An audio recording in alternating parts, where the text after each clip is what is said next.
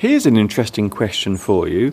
Do you know someone who is a control freak? A control freak is a person who has to take control of a situation or a task, even if they aren't involved in it. It's so annoying. A control freak always has to have control over what is happening. They always have to be in charge, even if the task is not their own. Oh, why do you have to be such a control freak? You always have to take over. It's a real pain in the neck. Here is something that isn't a pain in the neck, I hope. Coming up today, we have lots of things, lots of chat. You can get involved as well, as live can be. Mr. Steve will be here as well, and so will I. After all, it's just after 2 o'clock here in the UK. It's a Sunday afternoon, and this is Live English.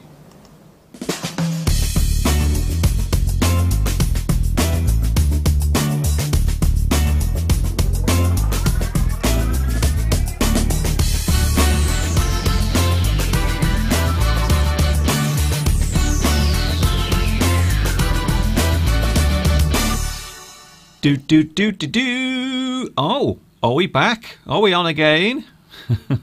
Did you miss me?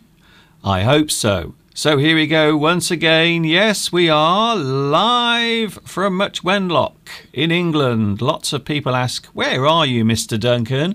And this is the place I am broadcasting to you live from right now. Live from Much Wenlock in England, the United Kingdom, on a Sunday afternoon. Hi everybody, this is Mr. Duncan in England. How are you today? Are you okay? I hope so. Are you happy? Well, are you happy? Or are you just pretending? I hope you are really happy today. The weekend is here. It is still Sunday. The weekend hasn't finished just yet. So you still have a few more hours of rest and relaxation. So put your feet up, relax, enjoy some English for a Sunday afternoon. I hope you are super duper. I'm okay, but a very busy morning once again. Lots of things going on this week. I'm busy making some new lessons for the 500,000 people that don't realise I am making some new lessons at the moment. I know that YouTube still does not inform you when I put new lessons on. So I am making some new lessons at the moment, all about grammar. Thank you very much for your lovely messages during the week in response to my first lesson. So I am making some new lessons to do with grammar. And the reason why I'm doing this is because a lot of people have asked, Mr. Duncan, can you please make some grammar lessons? So that is what I have done. A new grammar lesson will appear once a week, every Wednesday, a new lesson. And of course, I am here, well, you know when I'm here, Live English every Sunday from 2 p.m. UK time. So now you can write it down. There is something I want to mention first of all. Next month is a very busy month because it's the anniversary of my YouTube channel starting. Also next month we alter the time here. So we change the clocks, which always causes confusion. So I will give you a warning before we turn our clocks. Is it forwards or backwards? I think we put the clocks forward in winter and back in the summer. So the clocks will be going forward next month, and it always causes so much confusion. It really does. So lots of things coming up today. I thought today we would have a mystery idiom. Wow! I know you can't believe it, but yes, we are going to have a mystery idiom, and I will show you that a little bit later on. Also, Mr. Steve will be in the kitchen doing something that he does every single year. And I will give you a little clue right now as to what it is. So here is a little clue. Mr. Steve has been very busy once again in the kitchen. And he is doing something very special. Something that only happens at this time of year. No, it's nothing to do with Halloween. That's next month. So what is Mr. Steve up to? And there is a little clue. Oh, we were out yesterday, by the way. We were outside having a lovely walk, and we managed to spend a few moments with what is left of the bulls and cows at the back of our house. Now, there was 11. There were actually 11 cows and bulls at the back of the house. But now there is only 4. All of the rest of them, they have all gone to market to be sold for slaughter. I know, it's horrible, isn't it? I don't like to think about it, to be honest. That's something we might talk about later on today, because I watched a very interesting program the other night all about the meat trade. Now, I am a person who loves eating meat. I will be honest with you. I do like eating meat. But I have this strange conflict inside when I think about eating meat, because I love animals, but I also like eating meat. And this is something that causes quite a lot of conflict in my mind. So I love to see the animals, I love to watch them, and of course at the back of our house we often get lots of sheep, and also we get lots of cattle, but eventually they have to be taken away for slaughter, and that is something I don't feel very comfortable with, to be honest. I don't feel very comfortable with that at all. So there you can see Mr. Steve. Yesterday we were walking, and there we are near to the house, and the cows and the bulls actually followed us. They followed us down to the kissing gate, and so we decided to give them some food. But these particular cattle, they are very young. They are not very old. But sadly, eventually they will be taken away, and they will be sold, unfortunately, which is something that, to be honest with you, I don't like to think of. I really don't. So here we go. It is Sunday. I hope you are well, and, well, how can I forget the live chat? The live chat, of course, is on. So let's see who is on the live chat right now, shall we? There it is. Oh, hello to the live chatters. Thank you very much for joining me on this Sunday afternoon. It is always nice to see you joining me live, because of course you are giving up your time. I give up some of my time, but also you give up your time to watch me. So I really, really do appreciate that. It is very kind of you. So let's have a look. The live chat is already very busy today. So who was first on the live chat? Alamgia. Hello, Alamgia. You are first today on the live chat. So congratulations to you. I suppose we should have a round of applause. Well done, Alamgia. Yeah. And also Pedro. Pedro, you are second today. Now, I'm feeling very generous today, so I think I will also give a round of applause to Pedro.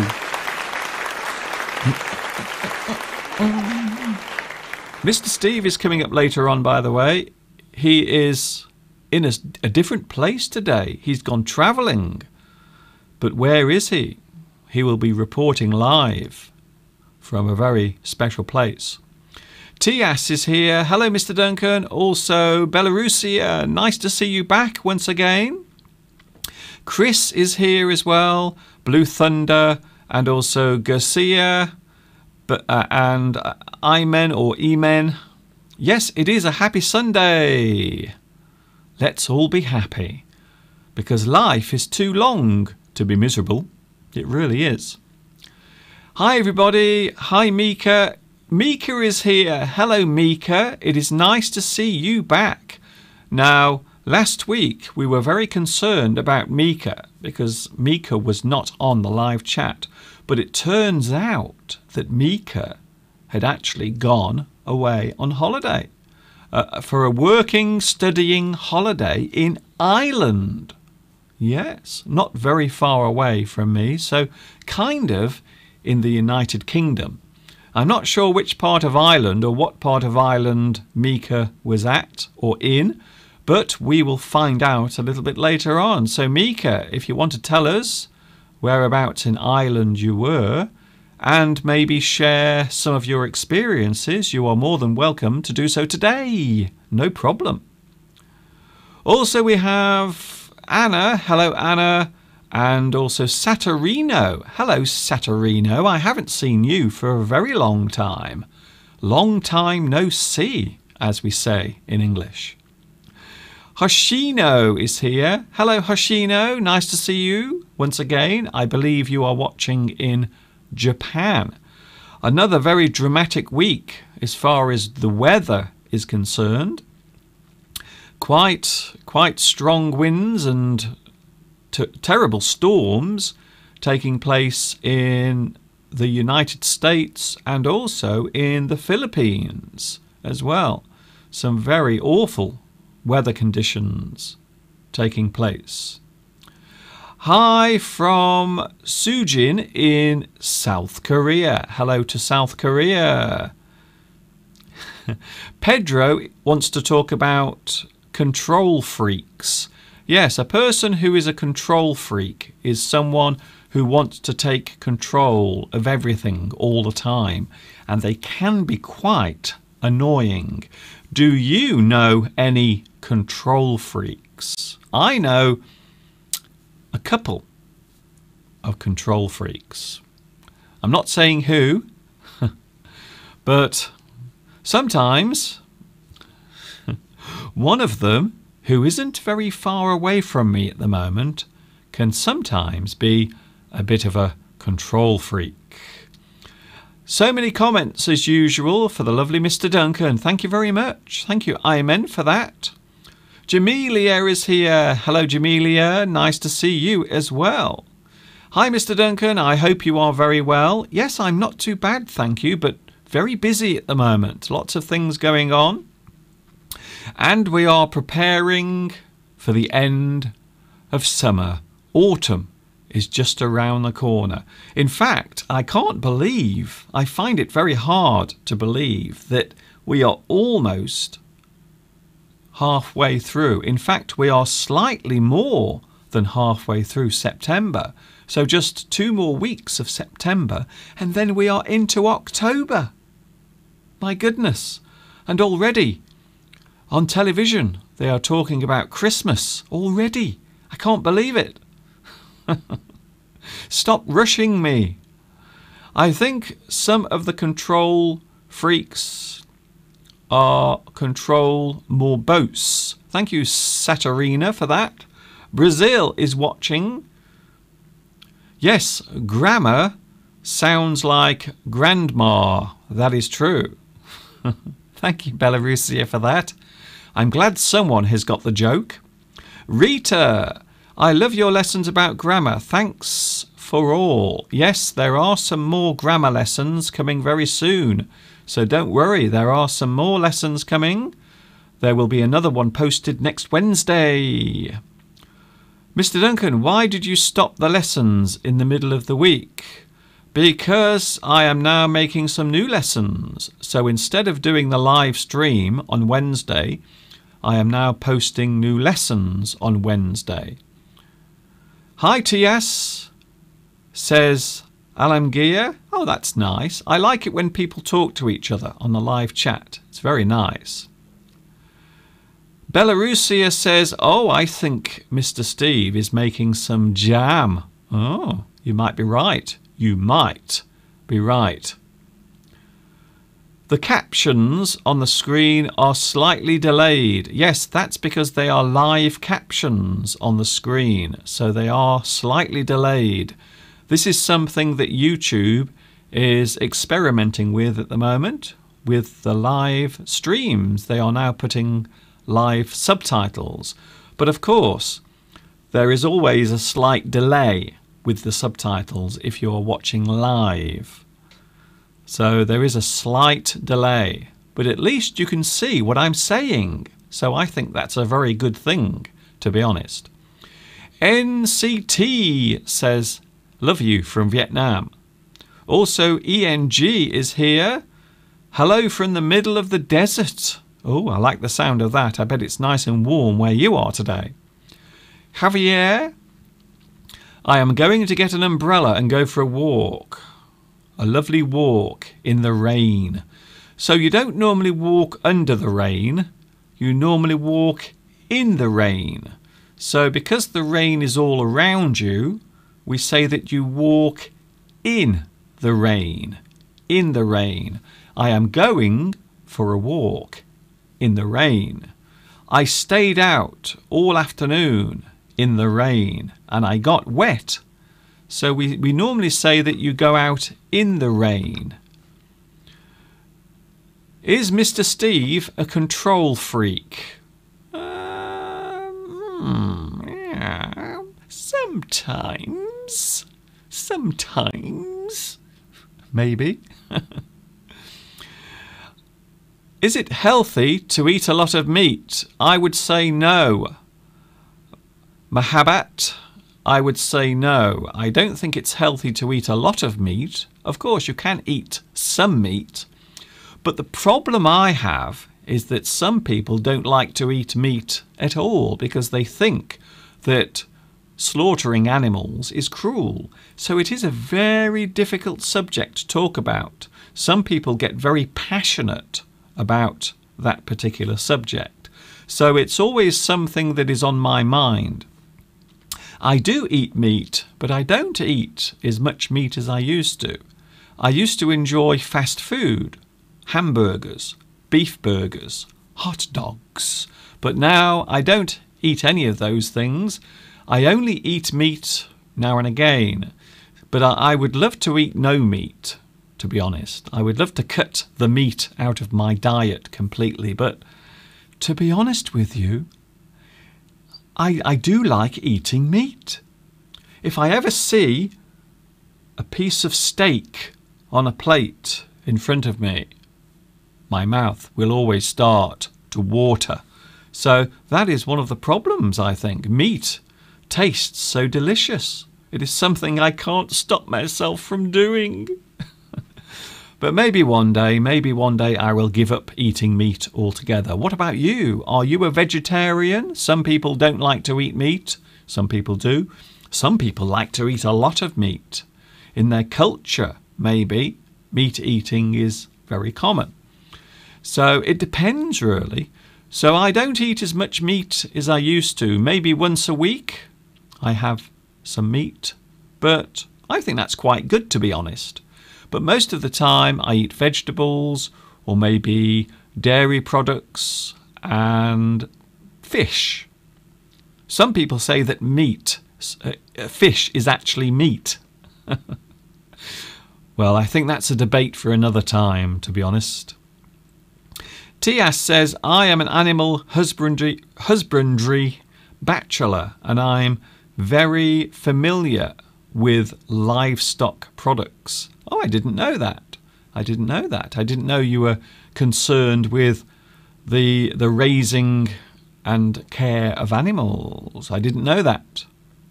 Cristiano says, cattle is raised to be eaten. I love beef. Well, I suppose that is the point I made. Just, I do like eating meat. I don't know why. Blue Thunder also says, I am a big fan of meat as well. I think people do eat meat. It's going to take a long time before people stop eating meat because, to be honest with you, it's so delicious. It really is.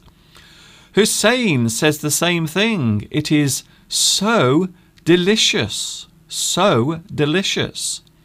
Julia, I love meat, but I also love animals. So I have the same problem as you, Mr. Duncan. Thank you, Julia. Yes, it is a bit of a paradox. It is a problem that has no solution. I suppose I could give up meat altogether, but then I think I would feel a little unhappy because I would always think that I was missing out on something. So, yeah. Chris says, in the Philippines, we eat chicken and pork. Zekra says, thank you very much for your chat with us. Oh, thank you very much. That's very kind of you. What do you think about smoothie? I'm not sure what that is. Sorry, Javier, I don't know what that is. So we have the live chat up and running. If you want to get involved, you are more than welcome to. We also have, yes, we have a mystery idiom today. Can you believe it? We actually have a mystery idiom for you to solve. Shall I show it to you now? Okay, here it comes. Here is today's mystery idiom. Can you see it? It is on the screen. It is a well-known expression in English. All you have to do is tell me what it is. We have Mr. Steve coming very soon, but where is he? He is somewhere different today. He has some very special idioms coming up today. Yes, I thought today we would do a few random idioms because I do get lots of people writing to me asking, can we have some more idioms on your live streams? So Mr. Steve has very kindly offered to read out and explain some common idioms in the English language. So I hope you enjoy that coming up later on. What else do we have coming? Well, we also have an excerpt from one of my full English lessons. Would you like to see it now? Okay then. And then after this, we will say hello to Mr. Steve. Do you know what a buzzword is? Do you ever use buzzwords? A buzzword is a word or phrase that is seen as being common and contemporary. A fashionable phrase or word is a buzzword. For example, right now, the word empower or empowerment is used a lot. To empower is to give someone the strength or motivation to do something for themselves, or to give someone a sense of independence and self-worth. To empower the young or the poor. To empower women. To offer empowerment to those who are in need of help. It would be safe to say that empower is indeed a buzzword for this period of time.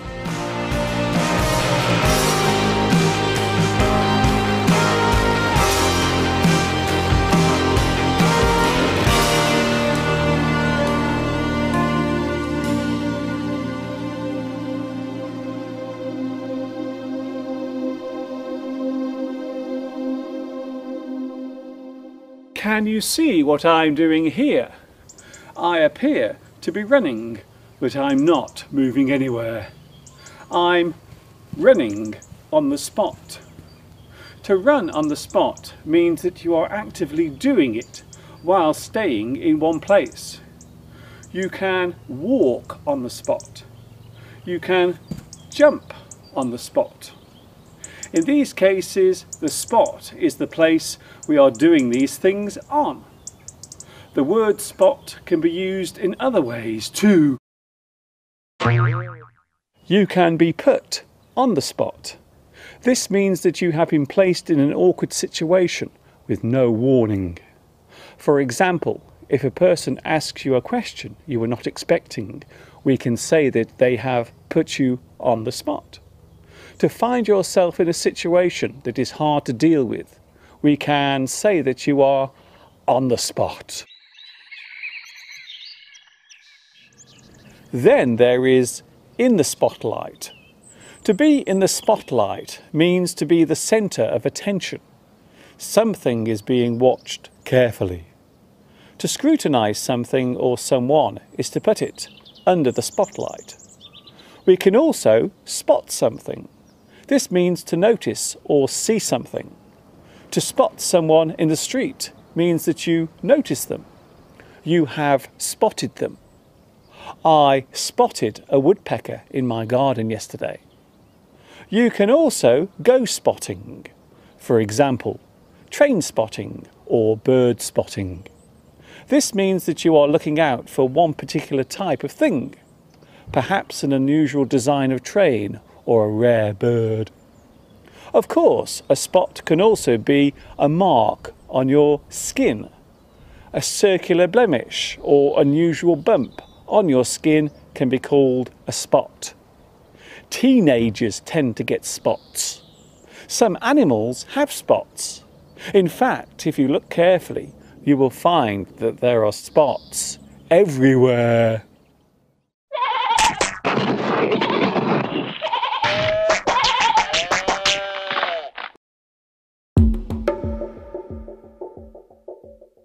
Do you ever renege? Are you a person who sometimes reneges on a deal? The word renege is a verb that means to go back on your word or to change your mind after agreeing to do something. You say yes to something, then later you change your mind. So you renege on your promise. To renege is to break your word and go back on your promise. You have had a change of heart. So the thing you said you would do has changed. We thought the deal was on, but then he came in this morning and reneged on it. The word renege originated in Latin and in its original form meant forcibly deny.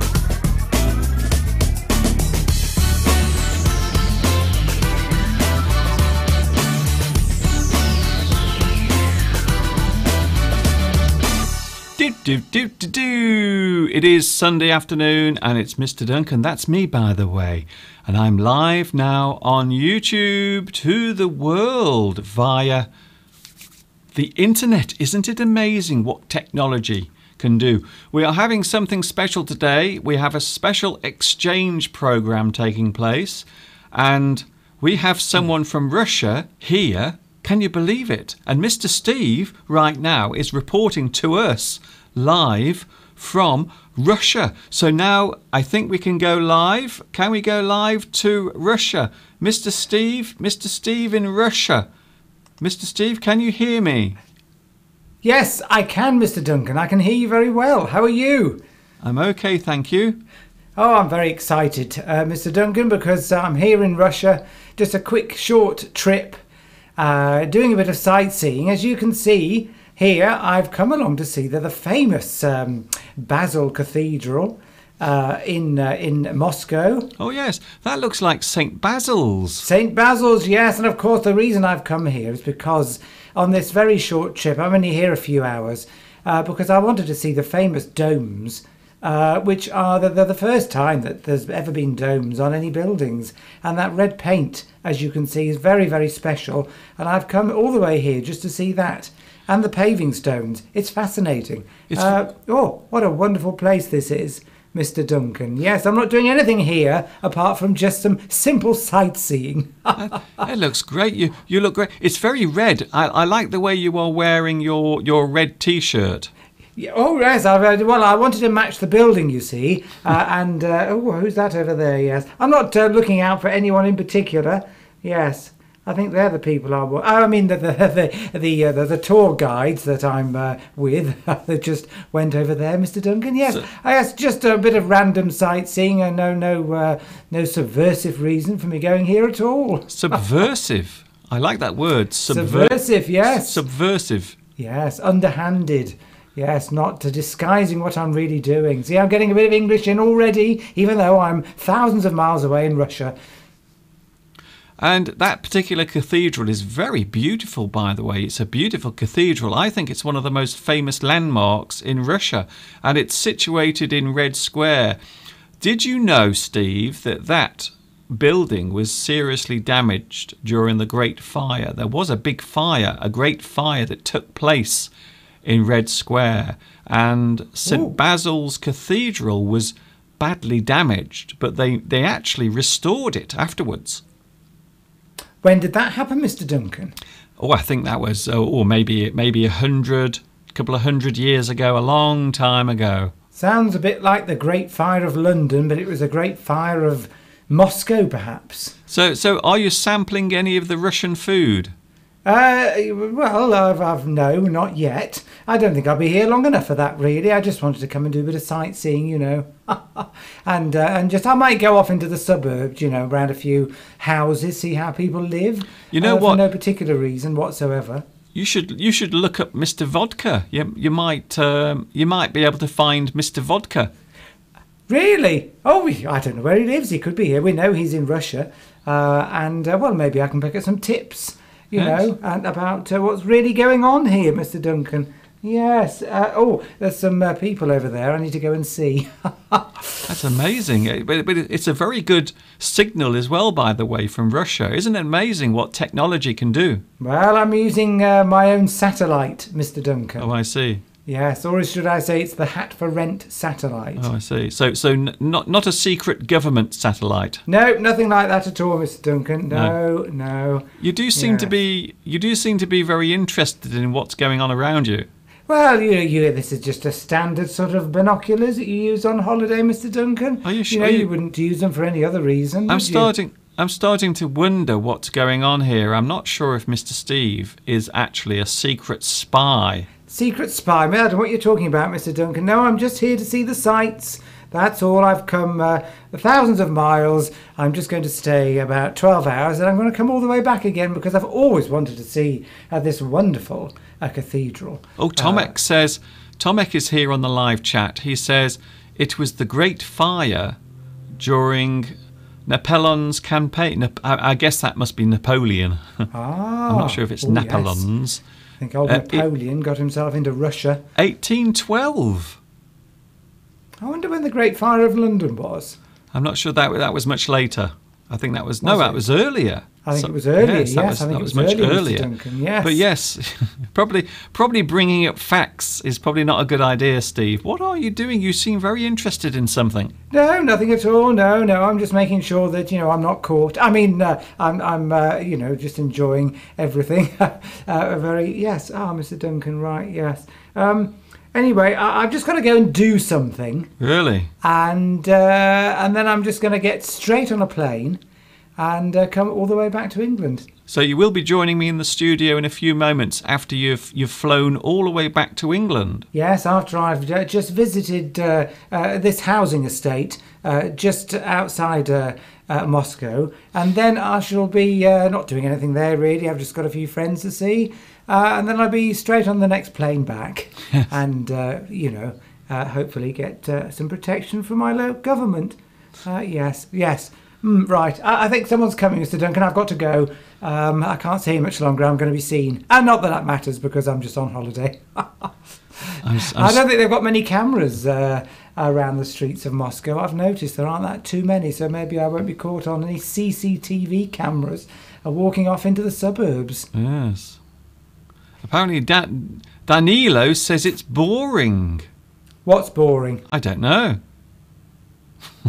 I don't know. Well, we'll have to liven things up later, Mr. Duncan. Well, I will take all of my clothes off later on. So, just for you, we will both get naked later. So, thank you, Danilo, for your lovely compliment there. And Mr. Steve, you are looking very radiant today.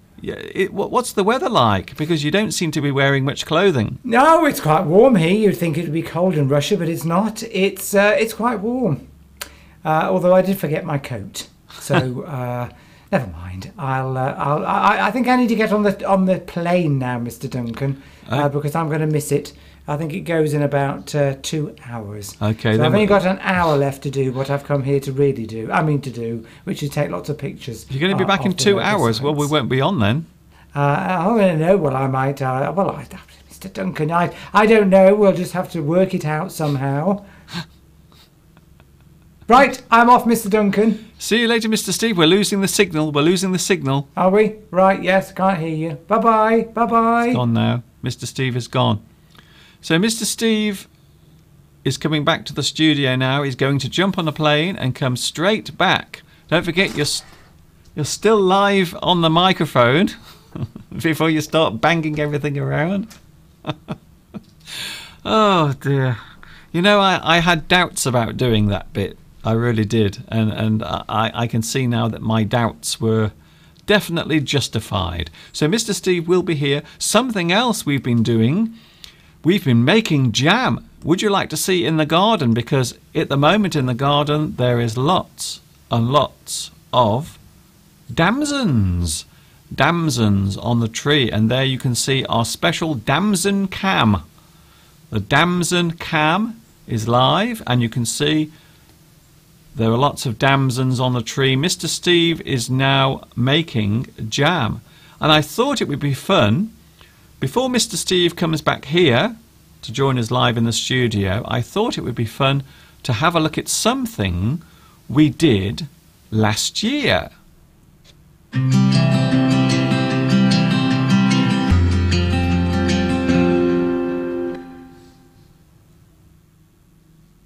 Welcome to Mr. Duncan's garden. Mr. Duncan and Mr. Steve with you on a Sunday afternoon.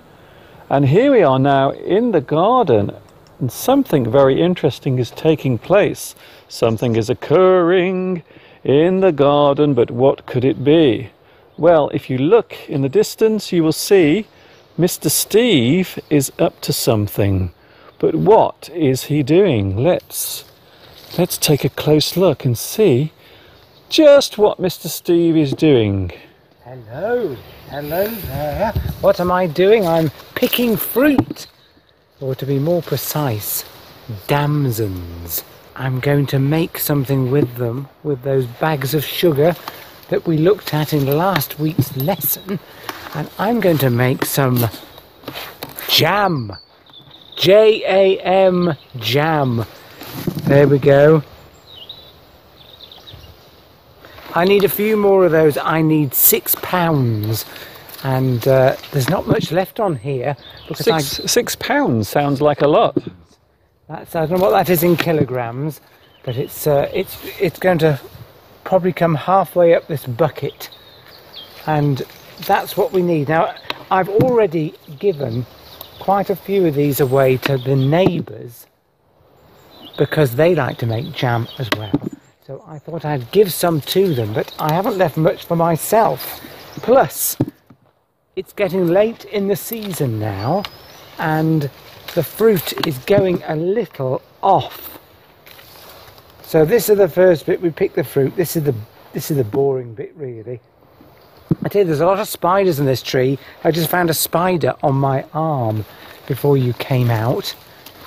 So there we go. I'm frantically trying to pick this as quick as I can. Frantic. That's a great word, Mr. Steve. Frantic. If you do something frantically, it means you do it in a rush or in a hurry. There we go. I'm doing this in a rush because it's going to be dark soon, and I want to make this before the tea tonight, and it takes quite a long time to make jam. We don't want that one in there. Ugh. That's been chewed at by a wasp, so that one's going. I must admit, I do admire your quality control, Mr. Steve. You have a very high standard of quality control. This fruit is definitely very ripe. You can, of course, you don't have to make this into jam. You can just eat them. I won't, because I haven't washed these. I could eat that, but I won't, because there might have been a few insects crawling over there. I've got to be there might be a bit of insect poop on the damson. So always wash the fruit. Never pick fruit from the tree and then eat it. So I always think it's a good idea to wash the fruit first before you eat it.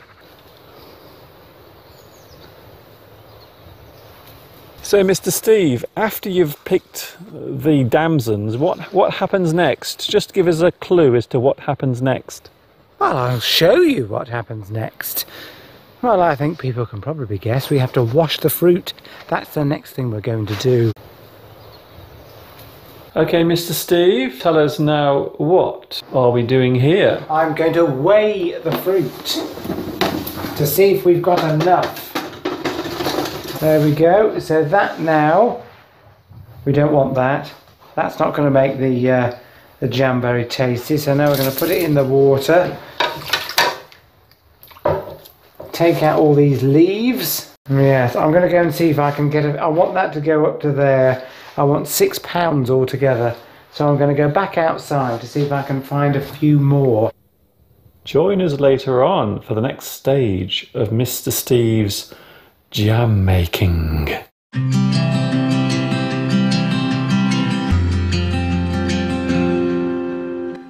We will take another look at Mr. Steve's jam making later on.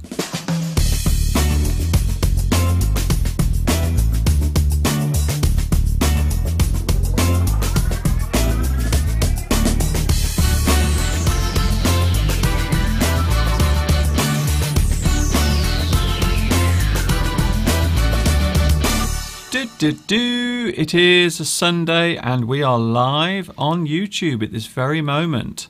And don't forget, you can catch us live every Sunday from 2 p.m. UK time. Every Sunday, just once a week now. Don't forget, new lessons coming on Wednesday. Here he is, can you see? It's Mr. Steve. He's back already. Oh my goodness. Yes. All the way from Russia. Just to do some sightseeing, nothing else. Nothing else. Nothing else at all. I can't help feeling that you are being a little suspicious. Yes, I think we're well, I think people know maybe what we're referring to. We're just having a little joke, a little bit of a laugh, aren't we? Based on something that happened over here. Yes, you don't have to explain it. I think people understand. People all seem to like me making the jam, Mr. Duncan, because quite a few people have referred to it. And they're right, I am making damson jam again. It's that time of the year. Damson jam, you were busy this morning. Now, the video that we're showing is from last year. But of course, you do this every year. And this morning, you were busy in the kitchen. 2 hours slaving by the cooker. 2 hours. Now, some people might be mistaken for thinking that this is my normal supply of sugar for me. Just for a week. Because I know that I do eat a lot of sugar. But can I just say that this is not my supply of sugar. This is not the amount of sugar that I eat each week, for those who are thinking of saying that. So Mr. Steve, very, very busy and making his jam. And just to prove it, here is what remains of the damsons that you made the jam with this morning. So you can see lots of stones. So you call the middle of the damson a stone. That's right. That's the seed really in the middle. Somebody described damson as a plum. Yes, I think it is a type of plum. It's a dark fruited plum with a slightly bitter taste compared to most plums. Yes, plums normally taste quite sweet, or they certainly don't taste bitter. But to be honest with you, I don't like eating damsons. They're quite acidic. Yes, very, very tangy, very acidic, and bitter. Yes, they're not very popular. They used to be quite popular, but they're not anymore. People traditionally make jam with it because once you've added sugar to it, then obviously it's a lot sweeter. But my mother used to, because we had a damson tree when I grew up. Where we live, they're quite popular in the UK. And we used to pick the damsons, make jam with it, but also she would stew it, boil it in a saucepan with sugar, and then we'd have it with custard. Hmm. And it was lovely. Yeah, and we'll have a look later on at Mr. Steve making the jam again. So we had part 1, and part 2 will be on your screens very, very soon. And they used to use damsons apparently for as dye. The dark red purpley dye that comes out of the skins was used for dyeing cloth. Oh, okay then. Apparently. Yes. Because I think it would be quite a nice colour, and not dissimilar to your T-shirt, your shirt you're wearing today. This could have been dyed with damsons. For all I know. That looks amazing. I love your T-shirt. I love that top. Bought this years ago, and I've never ever worn it. This is the first time I've ever worn it. I might steal that. Nope. I might steal that from Mr. Steve's wardrobe. It won't fit you, Mr. Duncan. Yes, it will fit me. I don't think it will. What are you saying?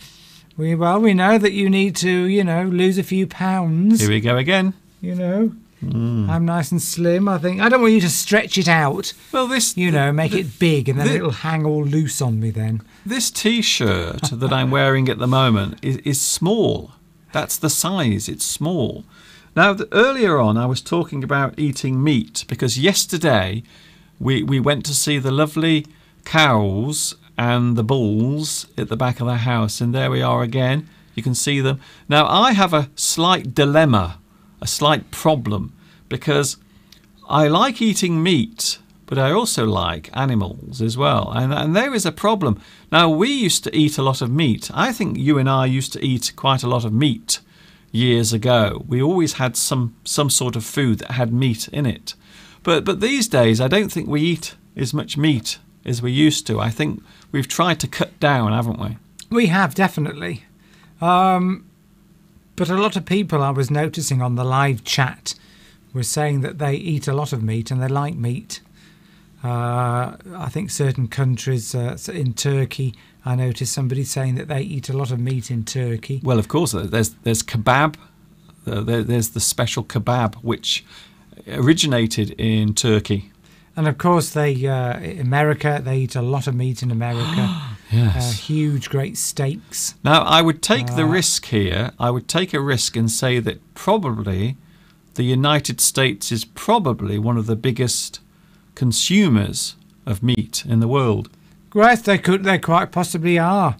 I think vegetarianism is growing, but it tends to be in certain countries or certain people. I don't think meat eating is in any risk of dying out. No, that's the point I made earlier. I don't see in the future that there will be no one eating meat on the planet. I think there will always be a large number of people who will enjoy eating meat, and I count myself as one of them. I would love to be a vegetarian.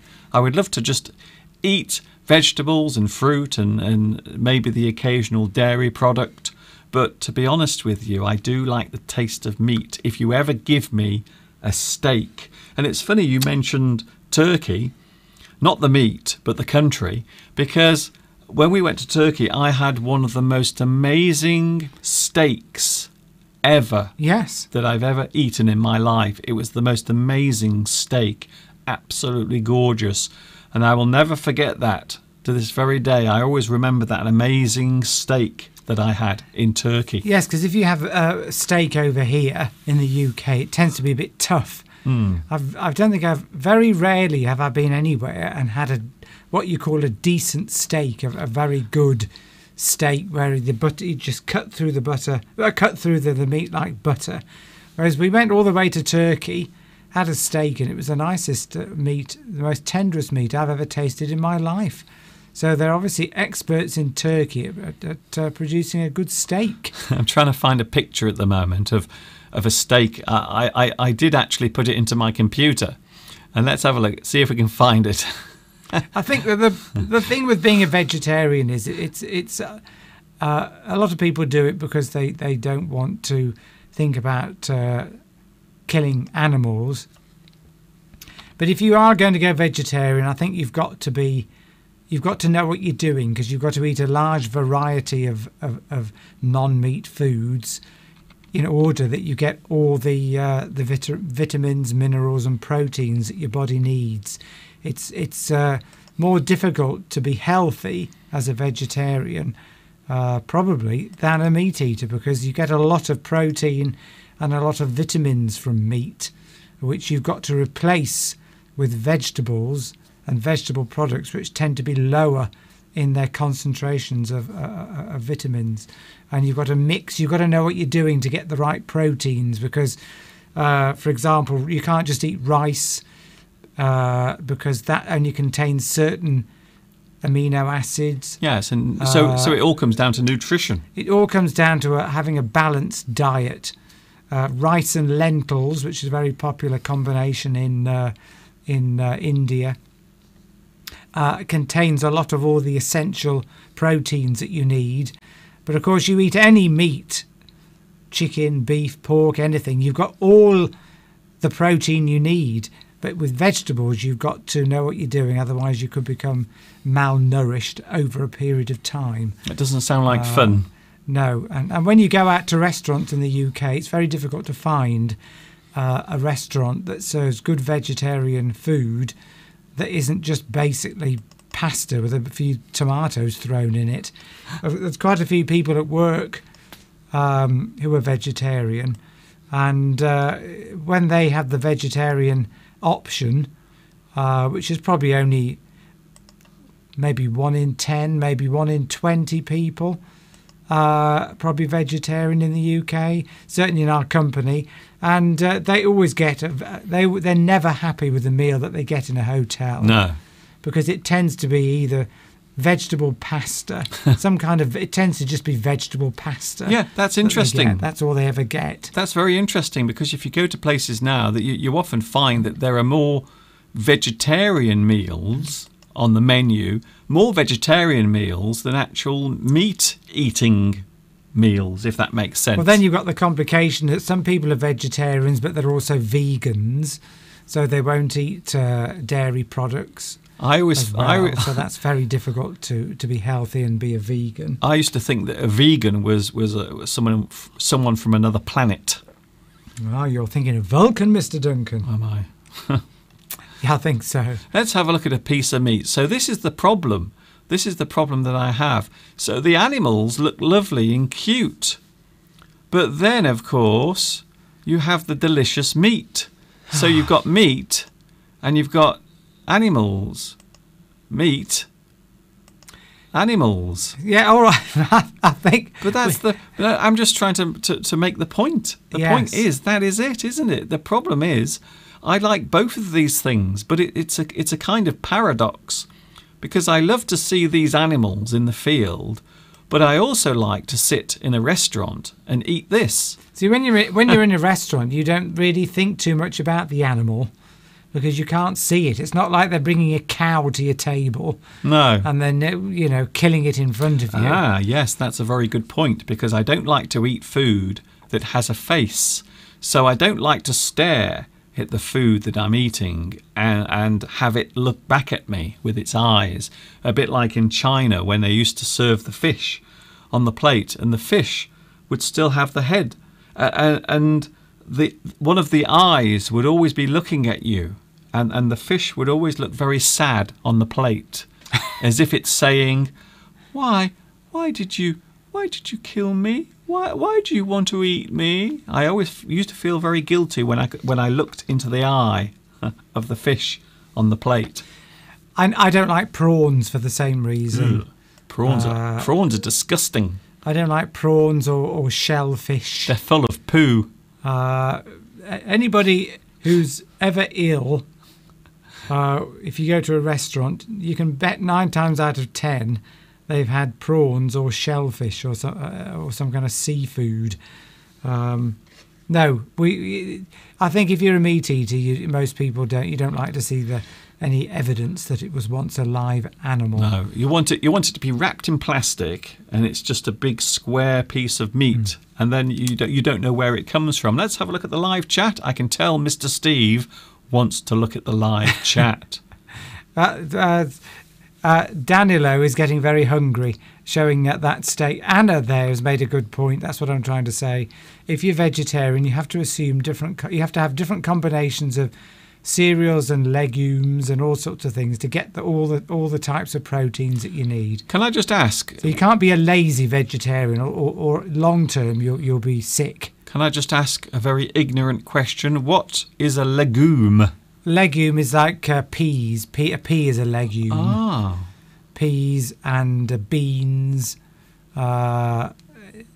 It's something where the underground they've got a special type of root. Oh, okay. A pea. I'm sure a pea is a legume.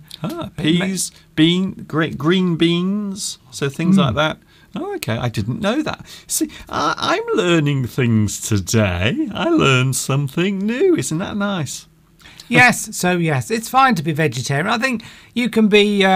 See, I'll eat meat, but just say once or twice a week, and I haven't got a problem really with animals being killed, as long as they've had a good life. So, like the cows behind us have had a good life. You know, they've been in a nice field. Yes. And after all, we do have teeth. We are omnivores. Yes, we eat both meat and vegetables. We are, which some people would say is just an excuse, really, because now that we're civilized, should we be killing and eating animals? I mean, I don't like to look at those lovely cows and then think that they're going to have a bolt through their head. Yes. In a few weeks' time, and then I could possibly be eating it. That's it. We might be eating those little cows, those little bulls rather, because normally it's the males that they slaughter, not the females. And that brings me to the point that I made earlier. I actually watched a program the other night about the dairy industry, so all of the milk producers, and they dispose of the males because they are surplus. They don't need them. And the problem is, to get milk from a cow, it must have a calf. It must have a baby. It must have a young to raise, so it will produce milk. And that's the problem. So the males are surplus. They are not needed. And here in the UK, and this is another thing I wanted to mention, there is a certain type of meat called veal, Yes. which here is not popular. People don't like to eat veal.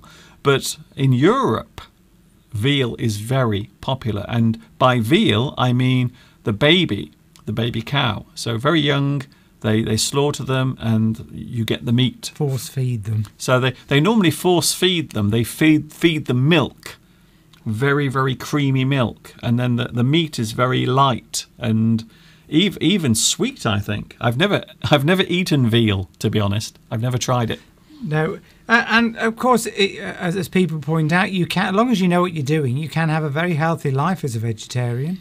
I mean, Indians, most of Indians are vegetarian because if you're a Hindu, then you will be vegetarian. This is it. And of course, over the many hundreds and years and thousands of years, they've worked out the right combinations of foods to eat to keep healthy.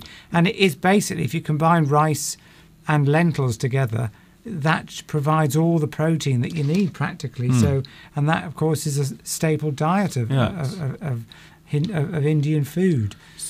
So yes, I mean, millions and millions of people in India, Hindus, are vegetarian. I think all Hindus are vegetarian. I think I'm right in that. Someone please correct me if I'm wrong. And it gets even more complicated than that, because then you have, in certain cultures or religions, you have animals that can't be eaten or won't be eaten. So I think in India, the cow, for example, so beef isn't served.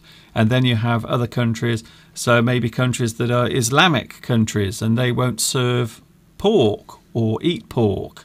So it just depends, doesn't it? It depends, I suppose, where you go in the world. But the problem is I have these very sharp teeth on either side of my mouth, and they are for tearing meat. So that's the reason why. I think that's the reason why. When I look in the mirror, I see my big sharp teeth. And you just want to bite into some meat, Mr. Duncan, yes, is what you're saying. I just want to bite into a lovely, big, delicious piece of meat like that. Look at that. It's making my mouth water. Outside, by the way, we are talking about other things today, including damsons. There it is. We have the damson cam. And you can see the damsons on the tree. Mr. Steve has been very busy making his damson jam. Yes, I made it this morning. And we are now going to take a look at something you did last year when you were picking and making your damson jam. We will have a look at that right now.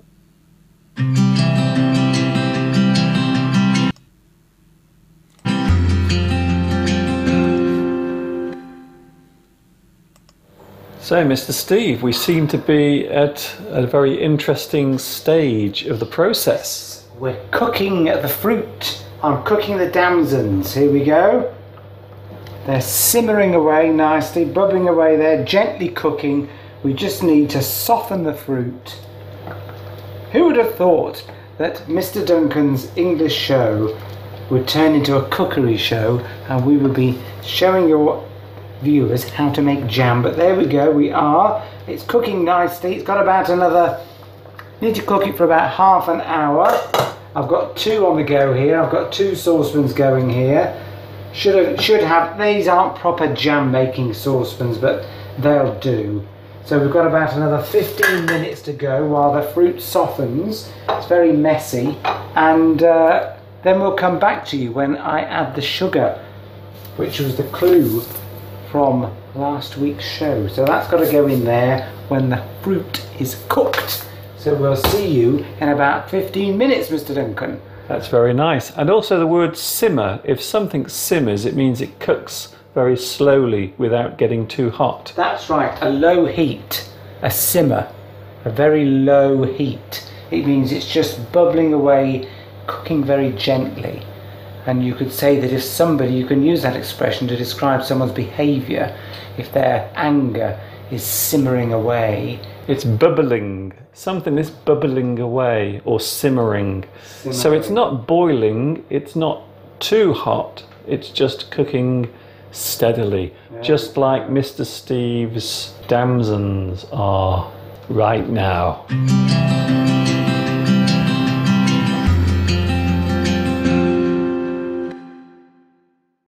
Welcome back to Making Jam with Mr. Steve. And this is where we add the sugar. So here we go. I've got to put 3 pounds of sugar in here. Slowly. Probably shouldn't do it as quickly as that, but that was 2 pounds. So I've got to add another pound. This is where it gets exciting. There we go. That'll do. Stir a bit more in. Probably a professional cook would say that I've done that too quickly. So that's, we'll turn that up a bit, but not yet, because I've got to add 3 pounds of sugar to the other one. Give that a good stir. Look how messy it's getting in here already. Need to add another pound of sugar into there.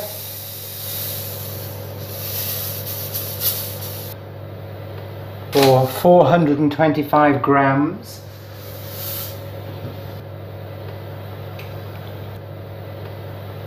At this moment, the jam is what? Is it completely cooked, or do you have to cook it for a further amount of time? What does it say here? Add the sugar and stir and boil rapidly. But what happens at this point is all the stones start to come out of the fruit. There's one of the hard stones from the fruit, and I will show you a quick way of how to remove those stones later. So when this is boiling away, we'll come back and I'll remove the stones using my quick method. So Mr. Steve has a magic method of removing all of the stones from the fruit. as it's cooking. So we will have a look at that later on.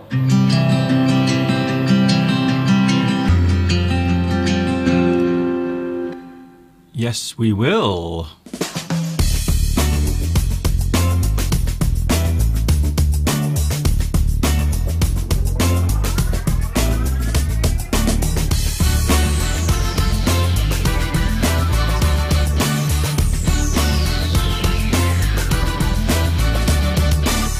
It is a Sunday afternoon. Mr. Steve is already starting to go to sleep. I'm not. You're feeling a bit tired. I'm wide awake, Mr. Duncan. He was standing here just yawning, his head off. I'm tired from making all that jam. I had to stand on my feet. It takes 2 hours. Well, you've had a busy morning. A busy morning, and now I'm standing again. You went to Russia? True, You were in Russia at the start of the show, at the start of your live segment. So, yes, it's lots of stuff going on. You wanted to mention something about Russia, didn't you, as well? Oh, yes. On the news this week, Russia and China are doing some joint military exercises, and they're calling it Vostok, which is the name of your watch. So the manufacturer of this watch is Vostok, and the name Vostok is also used to describe the military practice. When they practice and when they have these exercises, they get their guns and their tanks. I think they just called it that. I think it was just east. I don't think it referred. Oh no, I didn't say it did. Yes, they just called it that, which I thought was a coincidence. Yes, I didn't say it was anything to do with the watch or east. I just said that I think what? Okay, yes, they just called it the Vostok, didn't they? They just called it the Vostok manoeuvres or something. That's it. Well, they called it They call it Vostok 2018. That's it. That's but it. Doesn't Vostok mean east? Yes. In Russia. That's it. That's it. That's it. So yes. That's cleared that one up. For a moment, I thought I'd blanked out. I thought maybe I'd gone unconscious for a few moments and was saying things that I didn't know about. So you're going to give us some idioms in a few moments. But first of all, you were away this week, weren't you? Yes. So you've been away, and during one of your dinners, one of your conferences, someone was there drawing pictures. Yes. And they actually drew a picture of you, didn't they? Yes, it was an artist. Yes. And there was probably about 100 of us there at work, all having a meal in the evening. And they'd employed an artist to walk around the tables to do caricatures. To draw. Of people. So caricatures. So to do a sort of a cartoon type representation of the person. Caricature. Yeah, so not what they actually look like, but an exaggerated form. That's it. A humorous version of them. So normally with a caricature, you normally take the features of a person's face and you normally make it look more apparent. You exaggerate their features. You exaggerate their features. Yes, I think that's a good way. A bit like those two behind us, slightly. Yeah. They're caricatures. So these are kind of caricatures, but they're very flattering. They're nice. So we both look quite nice and cute. And by the way, these were actually made by someone in Russia. So one of our Russian viewers actually made these pictures for us. Very nice. But back to your story. The other night, someone drew a picture of you. Now, would you like to show us the drawing? Now, they said, "Oh, look, here's hope you like your caricature." Because normally they draw the front of your face, don't they? They draw your face. So imagine my horror when they presented this to me. Oh, that deserves a round of applause. Wait there a second. Round of applause. So the person had been drawing me from the back. So that wasn't the front of your face. That's actually the back of your head. And they said that's your best view. It's very similar. It's very my best view. Do you want to do a comparison? Here we go. So we're just going to compare. Oh yeah, that's very good. Isn't that good? Yes, I think that's very good. Yes, very lifelike. Not very flattering. But Flattering. But you said some of the other people were also very upset by their pictures. Everyone was upset. Yes. So sometimes when a person draws your caricature, they take all of your things and they exaggerate them. So maybe your nose is slightly large, so they will make your nose really large because it's part of your character. So hence the name, caricature. It is highlighting the characteristics of your face. So yes, I thought it made me giggle, to be honest. I was not too pleased. Shall we have another look at the live chat? Go on. There it is. Ah. What? It made Olga laugh, but she's apologising. I don't mind. I don't mind being bald. I've got used to it after so many years. You are a good sport. Yes, I am. Has somebody said that? No. I said that. Yes, so I was not too pleased at the time, but I'd had one or two drinks, so I wasn't too upset about it. To be honest with you, I think you escaped. I did, because actually some of the people looked hideous. Yes. One woman, she looked like a witch. Ooh. They made her look like a witch. Go on, which one? I'm not going to say who it was. She was on my table and she was quite upset about it. Okay, that narrows it down. Wait, just go back up again, Mr. Duncan. Live chat. Somebody's asked me. That's it. Back up. That's it. Jamila says, I like your new T-shirt, Mr. Steve. Oh, yes, it's very nice. It's very red. It's to celebrate Mr. Steve going to Russia today because he was in Moscow earlier in Red Square. I've actually had this red T-shirt for many years and I have never worn it. Sometimes you buy things, don't you? You see something and you think, oh, that's nice, I'll buy that. And then when you get it home, you have doubts about whether it looks good on you. So now I've had compliments from Jamila. I will wear it again. Javier likes my smiley face T-shirt. I think you can buy this particular T-shirt, not this one in particular, because I've had this for over 10 years. Hyperwashed acid icon. Yes, so this particular symbol has been around for many years, and over the years it has had many different meanings. Some of them happy and some of them a little not so happy and not so legal, dare I say. Maybe you should think about whether you should be wearing that, Mr. Duncan. It's fine, but well, nowadays, of course, it doesn't mean anything. It just means happy smiley face. Just like me. Rosa said, did I go to Russia to buy a watch from Mr. Duncan? Mr. Duncan's watch I bought from here in the UK, but I expect it came from Lithuania. And someone was on from Lithuania earlier. Oh, really? No, maybe I got it wrong. Oh. I think somebody was on from Lithuania. Ah, okay then. I tell you who I would like to hear from today is Mika. Remember last week we were very concerned about Mika. And apparently Mika went to Ireland. Did she? So Mika came to the United Kingdom. And didn't come to visit us. Didn't come here to visit us for a cup of tea. But Mika did have something. She had a hot cross bun. Did she? Yes. A hot cross bun. How did you hear about this, Mr. Duncan? Yes. Well, Mika wrote to me and told me. Oh, how lovely. So we were very concerned, and apparently Mika found out that we were really worried last week because of all the terrible weather that was occurring in Japan. So, yeah. There's been an earthquake, apparently, in Japan, somebody mentioned earlier, as well. Oh. And there's bad weather all over the place. They've got a hurricane in America. Yeah. And I heard on the news today, in China, they've got some... I think they've got a hurricane in China as well. Yes, over Hong Kong at the moment. But this is typhoon season and hurricane season. Yes. So every year at this time of year, there are lots of typhoons, lots of hurricanes. Also in the Philippines, they are having terrible floods everywhere. And many people are losing their lives as well, which is really, really awful. Thank you, Hasna, who says, I'm bald but handsome. Oh, you can be bald and handsome. I think so. I think I am. Yeah. And Jordeo Jones says, I'm getting bald. Presumably you mean I'm going bald. Yes. oh my God, what can I do? Yes. Well, just enjoy it. the answer is you can't really do anything.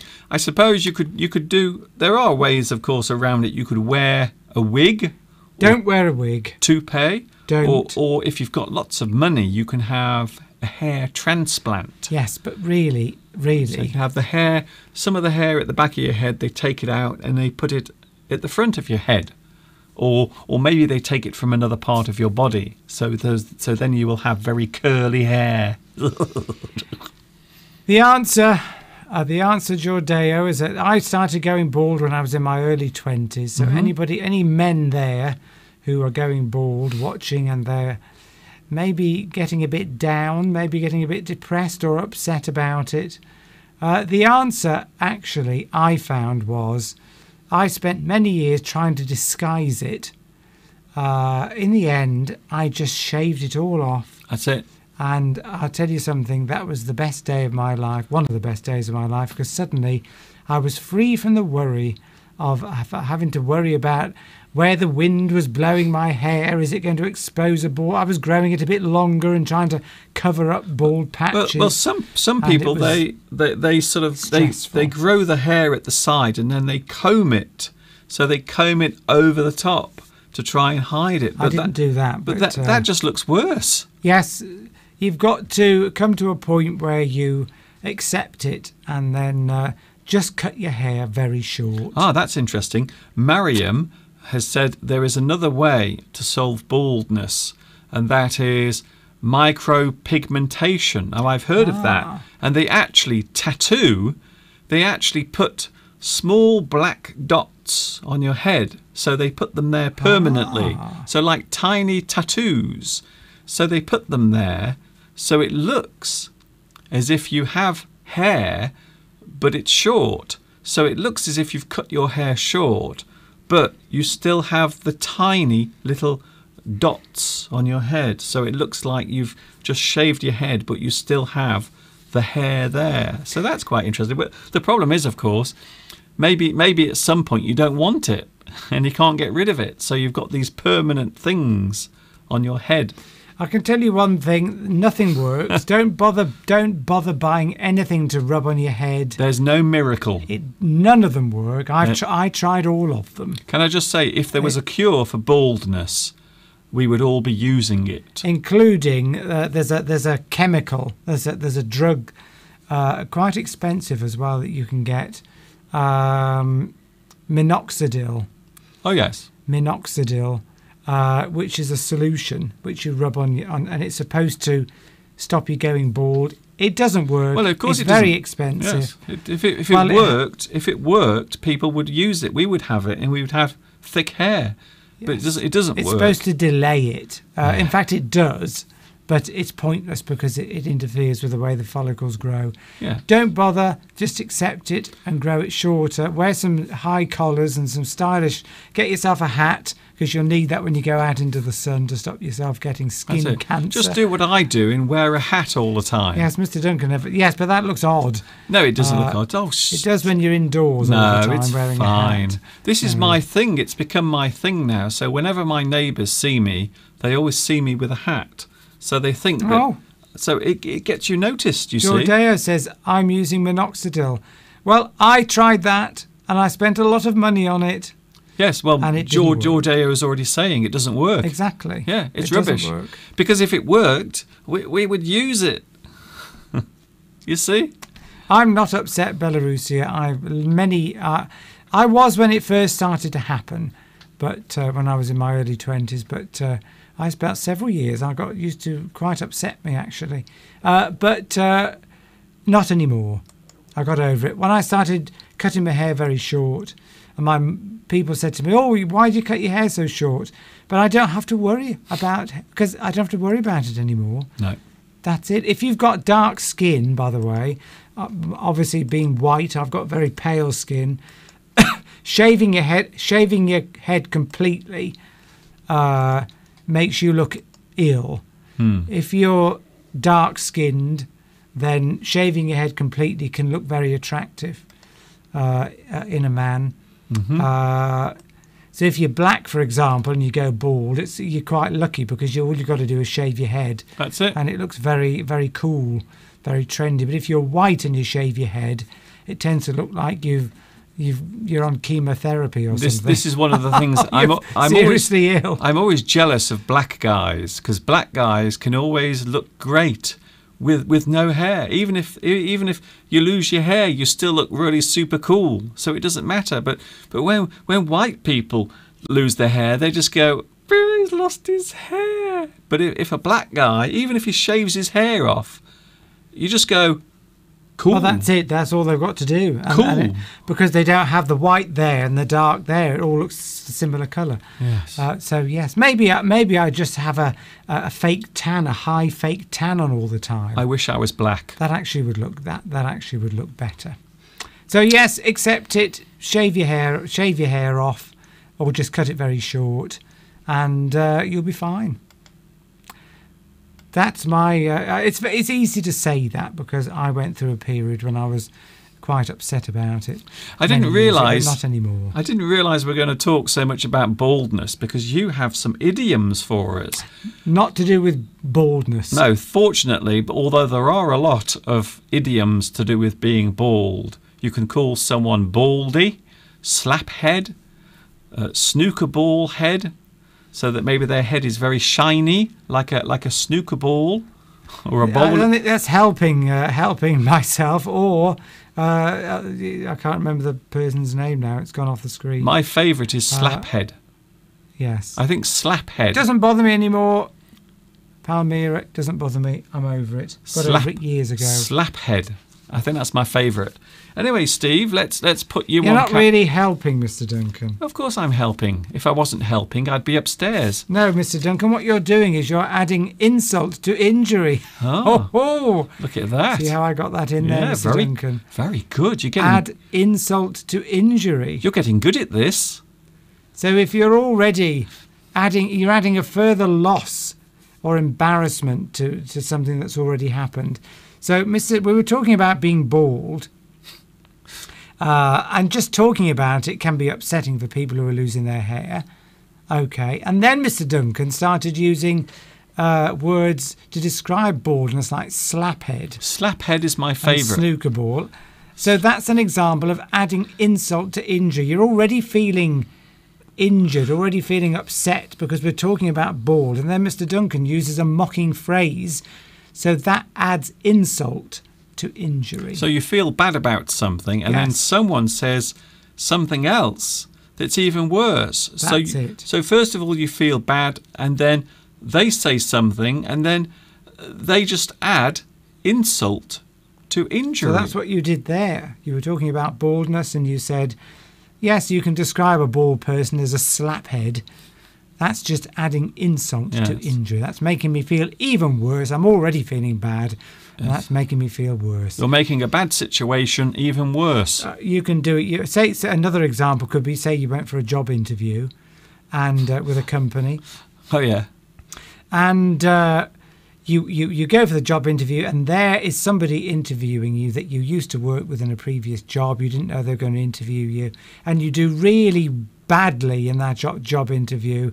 And it's bad enough that you've done badly in the job interview, but then the person that you used to know at work, who could have been it was a rival, was actually interviewing you. So that's adding insult to injury. You're already feeling bad because you didn't do very well in the interview, and then somebody that knows you's interviewing you, and then they're going to tell everybody else. So that's adding insult to injury. Yes. So yes. Another one. I'm looking for something that's relevant, Mr. Duncan. Well, you just go through them. It's not it's not poetry. Barking up the wrong tree. Oh yes, we often do that. Are you barking up the wrong tree? If you are, it means you're looking in the wrong place. Yes. You're accusing the wrong person of something. Yes. You are going after the wrong thing. You are pursuing the wrong thing. You are mistaken. You are barking up the wrong tree. So somebody comes up to you at work or anywhere and says to you, "Oh, right, yes, I hear you're saw you out a lot with a certain person. You were having a meal with them. You were seen going to see a film together. And you know what's going on. You're having a relationship with that person, and you're not. So you might say to them, "No, we're just friends.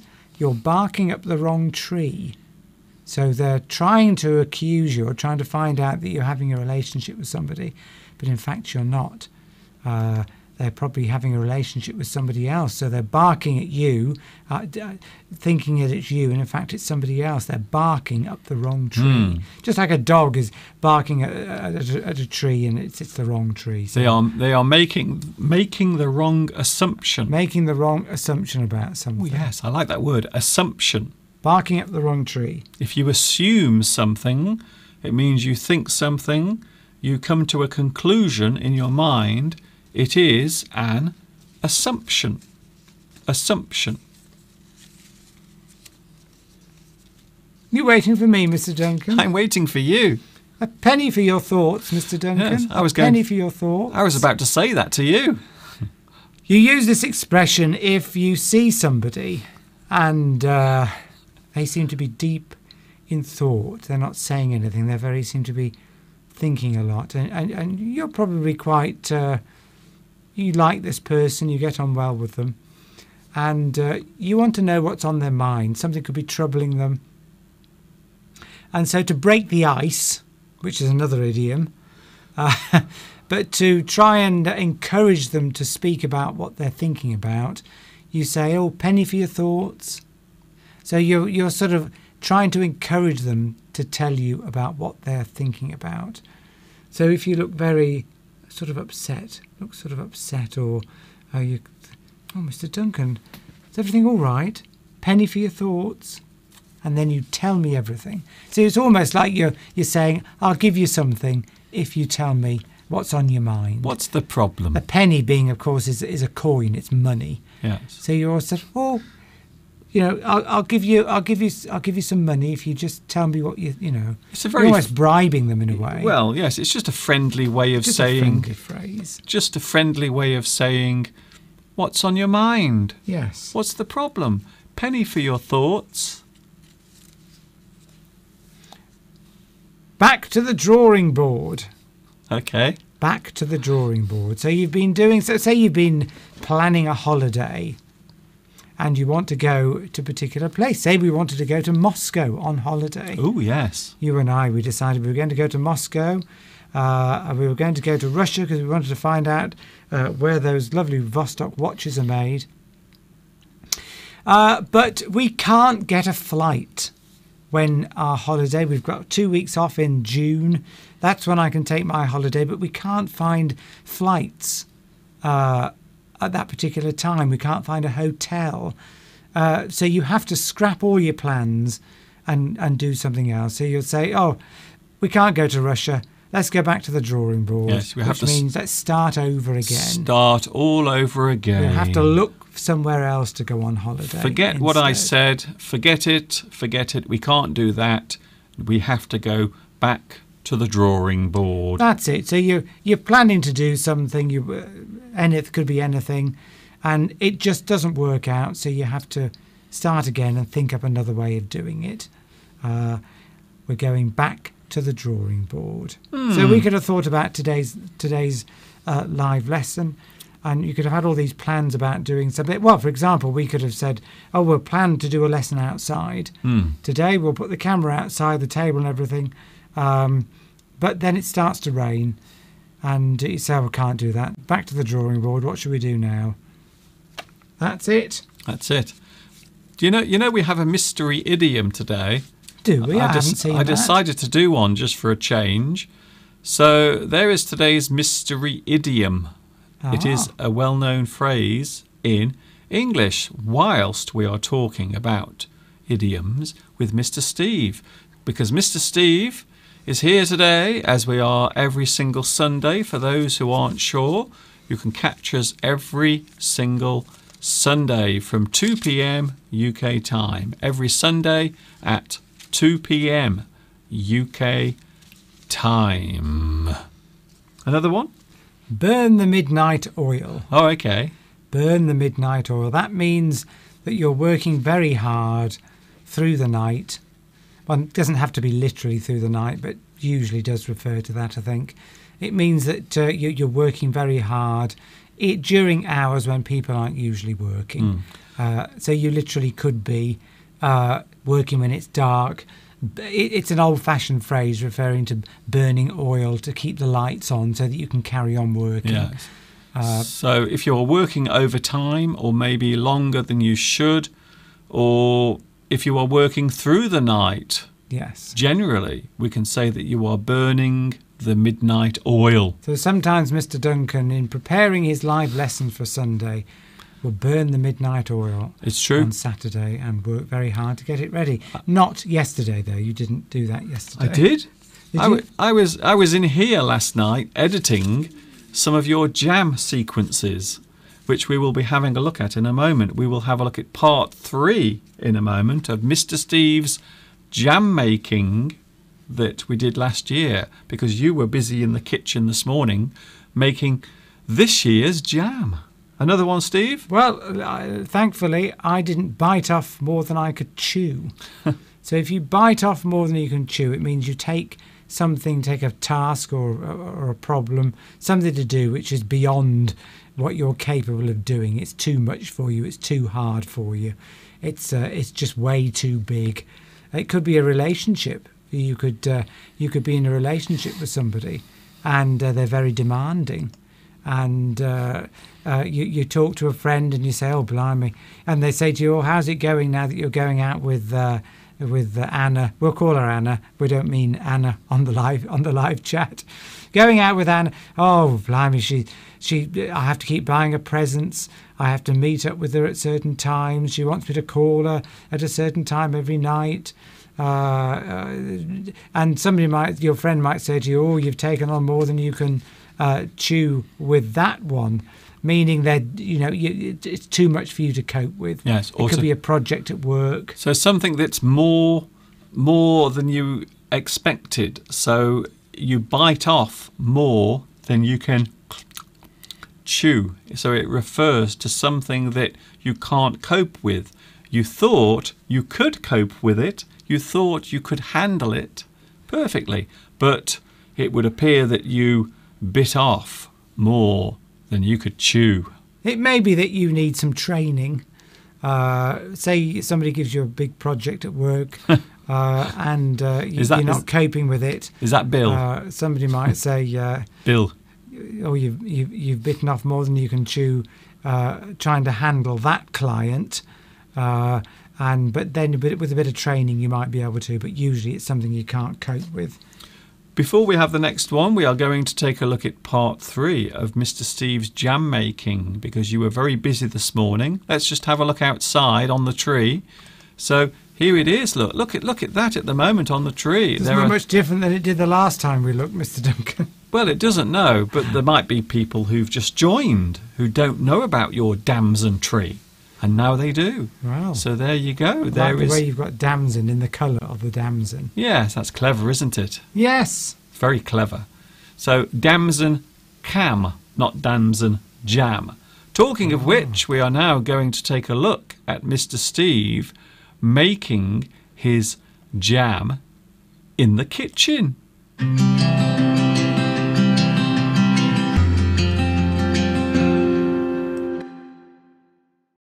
And we are back with Mr. Steve's jam making extravaganza. And what exactly is going on here, Mr. Steve, at this moment? As you can see in here, it's cooking away. Now we've got to remove, can you see these? All these little stones have come to the top.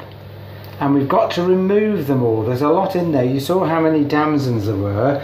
We don't have to remove them, but I like to remove them because you don't want to crunch into one of those. I've got a little quick method using this chip basket, and I'm just going to pour it into there and separate the stones out from the jam in that way. Now it gets very messy, so stand back, Mr. Duncan, while I attempt to pour that through there. Can we see the mess it's making? There we go. And I don't want to get any splashes because this is very hot. So I'll get my spoon. Where's my spoon? There it is. I want to keep the skins in as well because the skins, I've got a lot of the goodness in. So all you want to actually do, all you're trying to do here, Mr. Steve, is remove the hard stones. That's it. And look, you can see them all separating out there. I'm trying to force the skin through the bottom because I want to keep the skins in, as much of the skin as I can. There we go. Look, a few escape. They always do. But that doesn't matter because we're going to give it a second pass through. There we go. All the stones are gone. We put the fruit back in because we want to keep the fruit. The skin because that's very healthy. There's no clean way of making jam. It's always very messy. Who'd have thought that making jam would be so complicated? I thought it was just boil it and put it into the jars, but no, apparently it's a lot more complicated than that. Okay, Mr. Steve will do the same thing he did just, and we will rejoin Mr. Steve later when, if I'm not mistaken, we will be putting the jam into the jars. Am I right? We will indeed. We've just got to boil it up now, and then I'm going to use this thermometer because that tells me when the jam is ready. It's at the right setting point. So we'll come back to that a bit later. So when we say set, we mean the jam starts to go solid. So if something sets, if something is setting, or if it has set, it means it has gone solid.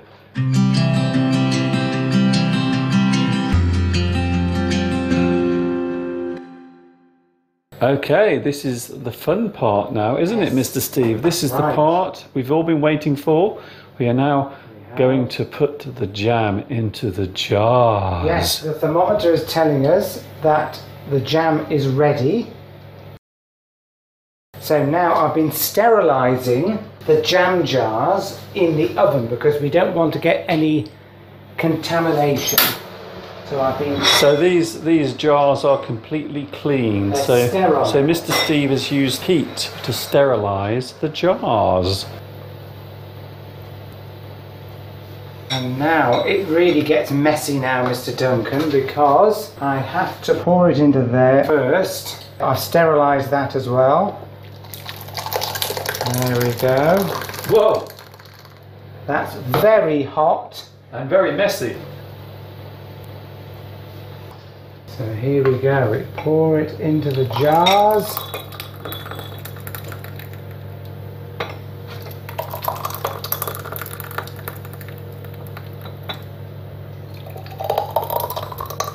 I love the noise it makes. A bit more than that one. Got a bit on the counter there, never mind. Whoa! Oh! Mr. Duncan is getting covered in red hot jam. These are old jam jars that we did buy that had jam in them. So I'm just reusing them.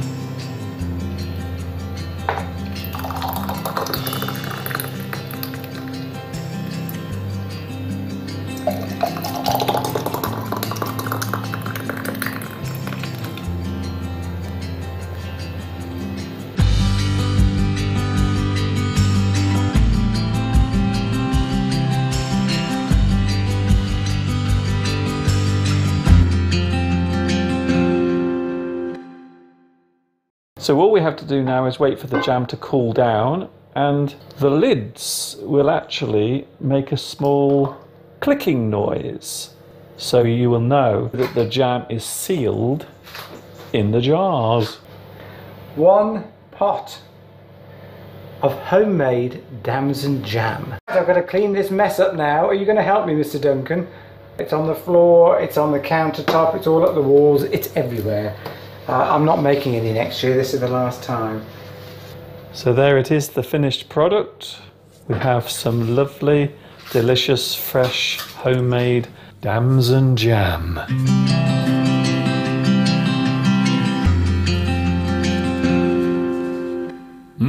And believe me, it tastes delicious.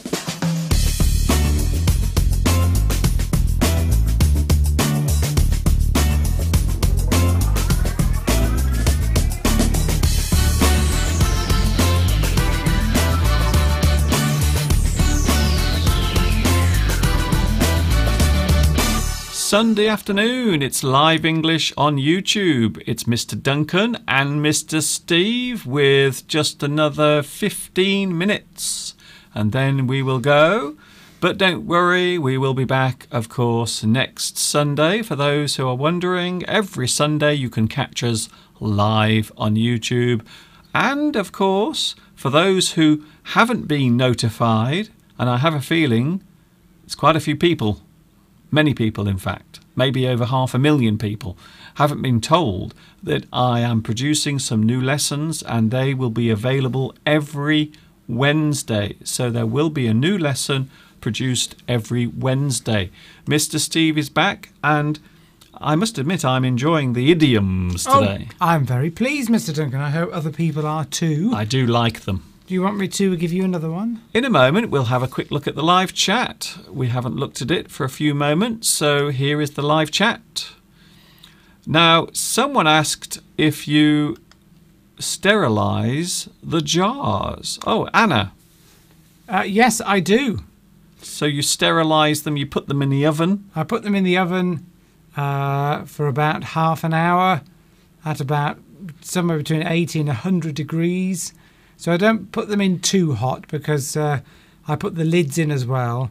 I've discovered that if it's too hot, the lids tend to go a bit strange because they've got. I'm reusing lids from jam that we bought from the shop, and which has a little circle of rubber inside to seal the top of the lid onto the jar. Do you want to get one of the jars? Not the new one, but you get one to show now. I can do. Let's go on. All right then. Isn't it exciting? So Mr. Steve's going to get one of the big jar. Get that big jar, the really big one.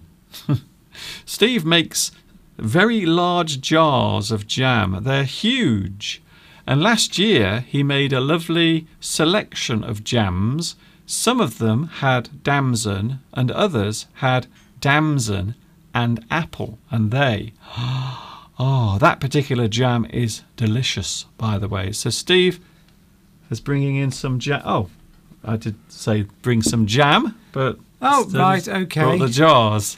Well, I thought you said bring the jam. The jam. Ah, the jars. You said go take the jars. This is going well. Do you like this? It's all live. So these are the jars that Mr. Steve uses. So he normally puts these in the oven first to sterilise them so they are nice and clean. And once the jam is made, oh, look at that. There it is. So I guess this one is warm. So I guess you made this. Is this one you made today? Yes. Ooh. I don't take the labels off because they don't always come off. Oh, don't tip it, Mr. Duncan, because it's got to stay level until it's set. Because it'll all go in on the inside of the lid, and I don't want that, Mr. Duncan. Okay then. So yes, so that was a jar of honey. I was going to shake it, and I haven't taken the label off because labels on jam jars.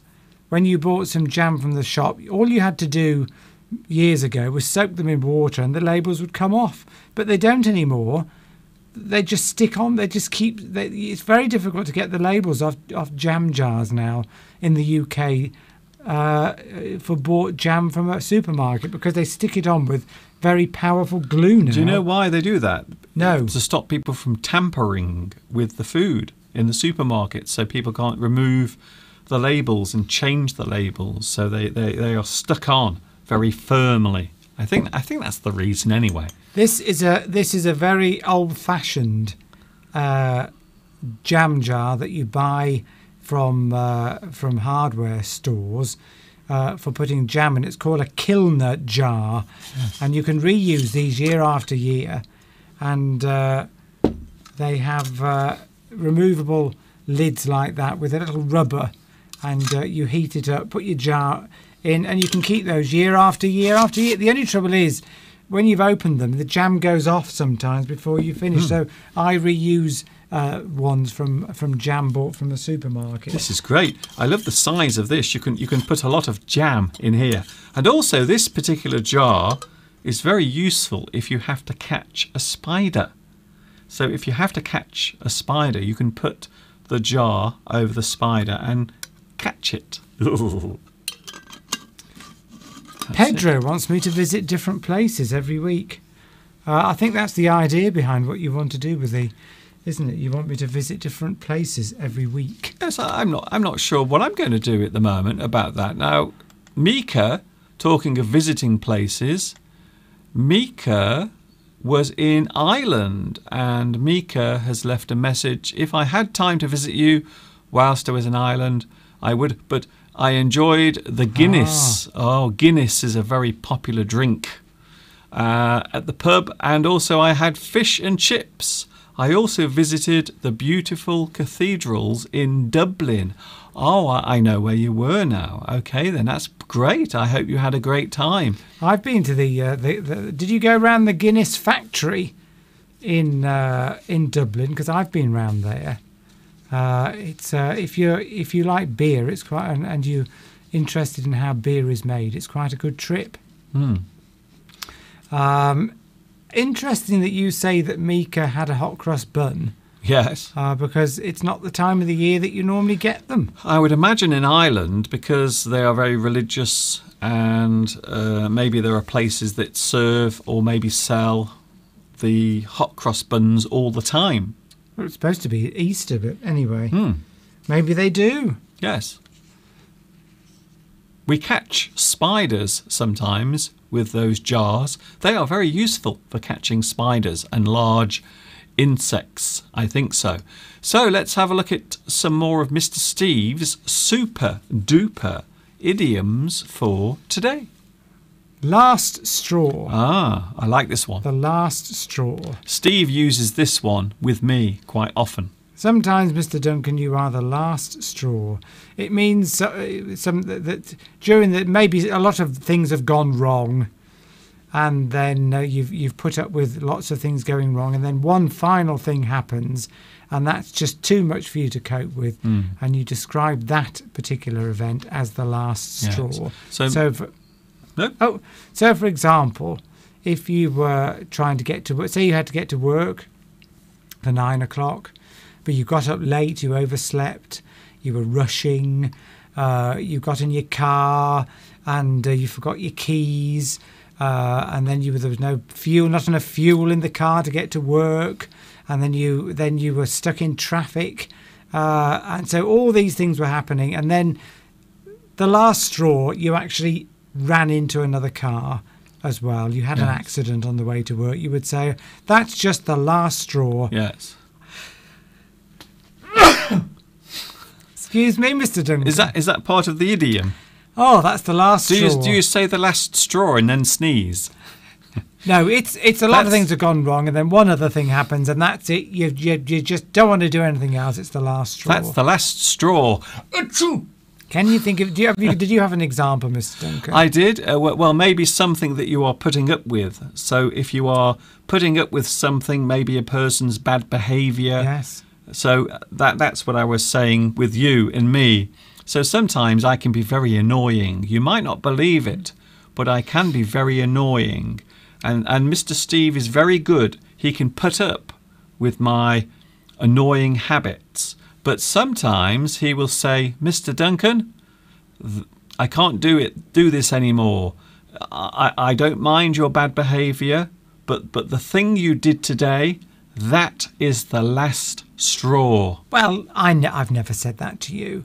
But if you were in a relationship with somebody and they kept saying they kept being late when they met you, then they forgot your birthday, and then and they didn't treat you very well, and this went on for a period of time, and then maybe you found out they were having an affair with somebody, or it could be something simple like they just, you agreed to meet somewhere at a restaurant and they didn't turn up.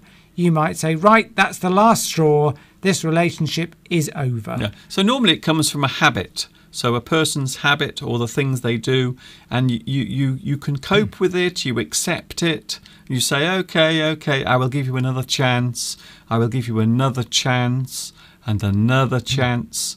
And then one day you say, no, this time it's the last straw. It's over. It relates to, I believe it relates to the other expression, the straw that broke the camel's back. So I think it might relate to that. It might. You can't judge a book by its cover. Sometimes you can. Don't judge a book by its cover.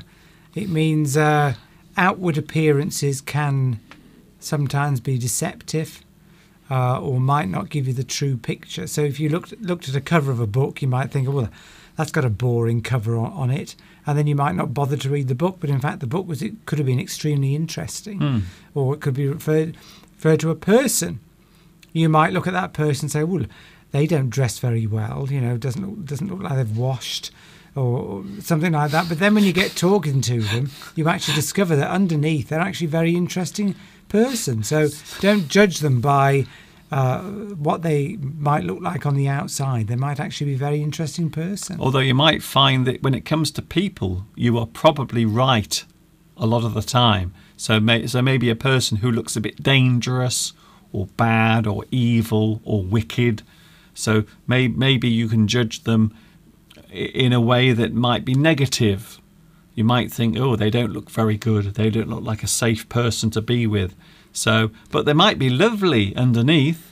Underneath, they might be a lovely, kind person. It normally refers to people, doesn't it? When you yes, talk quite about often. This expression. So don't judge the book by its cover. Don't look at something and make a judgment, assumptions about it straight away. Find out some more facts. See if it is correct. So that's that expression. I like Blue Thunder. Blue Thunder has a good example. I can't stay with you anymore. This is the last straw. Yep, that's it. Mr. Steve has said that many times. One more. Hear it. Oh, I'm not on. Don't worry. Hear it on the grapevine. There's a famous song, of course. I heard it on the grapevine. Hope you remember. Marvin Gaye. Right, this is rumours about something or someone. So it's whispers in the corridors, people gossiping really. And you might say, well, I heard it on the grapevine that John is going out with Jill. Ah, yes, is that true? And it's people whispering to each other and gossiping. I heard it on the grapevine that there's going to be redundancies at work. So some colleague said something to you, heard it from somebody else. It's just sort of whispers, gossips.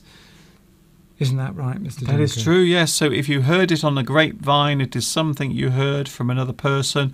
It might be true, it might not be. Not been confirmed. Yes, so something that has not been confirmed. You might also say that rumours or a rumour. So something that you heard on the grapevine. Yeah, I heard it. I will tell you what it is, but it might not be true. Yes, you might want confirmation. So you might go to somebody and say, oh, hello, Mika. I heard it on the grapevine that you've got a new boyfriend. What? And you're sort of trying to find information. We agreed. We agreed that we wouldn't use. I'm talking. Well, I haven't finished. Yes, but I haven't finished either. I thought we agreed that we weren't going to use real names on the examples. Sorry, Mika. I heard it on the grapevine that somebody, let's just call them Bill. Anna. Bill. It's always Bill. Let's just call them Pedro. has got a new partner. It's not got a new girlfriend. A new girlfriend. Oh. That would be a turn up in the books. That would be amazing. And there's another idiom, a turn up for the books. Okay. Yeah, have you got that written down? No. A turn up for the books, something that appears, and it's quite surprising. Sergio has asked, do you use those expressions in everyday life? These ones, yes. I've picked ones that people do use a lot in everyday life. These are very common expressions, idioms that people use, and we do use them all the time. Oh, that's just the last straw. We're not just picking up using any old idioms. No, these are ones that people really do use. Yes, they are used. Talking of which, before we go, here is the answer to today's mystery idiom. We have a mystery idiom. Did you get it right? I think one or two people did guess the mystery idiom right. But what is it? Here's the answer. It is stick in the mud. Stick in the mud. So you might describe a person as being a stick in the mud. A person who does not want to join in with something fun and exciting. This person might be described as being a stick in the mud. A person who is dull and boring and doesn't want to get involved with things that are fun and exciting, like my live stream, for example. My live stream is always fun and exciting, so don't be a stick in the mud. Join us next Sunday for another live stream. We're going. We are going in a moment. We are. Yes, we are going. We've been for almost an hour on air. Almost an hour because I started late. If people don't want to go to a party, you can describe them as a stick in the mud. Doesn't mean there's anything wrong with that. They just like to stick to their ways. Yes, they are a stick in the mud. They are a bit dull and boring. But things are never dull and boring around here. One last look at the live chat before we go. Mika says that her mother bought hot cross buns at Tesco's, and that's it. So maybe the supermarkets still will sell hot cross buns. Yes, you can hear. Easter. Yes, you can hear as well. In England, you can find hot cross buns are always for sale, but they are only really popular during Easter. That's right. Also, we have Jeff is here now. Jeff, we didn't see you, Jeff. Jeff watching Jeff in the USA. Thank you very much. The live streams are always fun. Please tell all your friends in America about our live streams. We want lot more viewers in America, Jeff. So please tell everybody. We are desperate. We're trying to break America. Desperate. We're not. Desperate. We're desperate. Look, trust me, we're desperate. I am desperate. I am desperate Duncan. That's what they call me now. They say that Duncan is so desperate. And so if you want to tell your friends in the United States that there's a lovely Englishman with his not so lovely friend. Thanks a lot, Mr. Duncan. Please tell them, and it would be lovely to see you here. And we can teach you English. We can talk about anything. You can talk about anything within reason. Something nice, something happy, something serious from time to time. So there. Gretel, thank you, Gretel. I heard it on a grapevine that this company is in ruins. Yep, there's a good example. Yeah, something you've heard or overheard. A party pooper can be a stick in the mud. You are right. Yes, thank you very much for that, Tomek. We are going now, Steve. How sad. It's time to say goodbye. Goodbye to Mr. Steve and Mr. Duncan.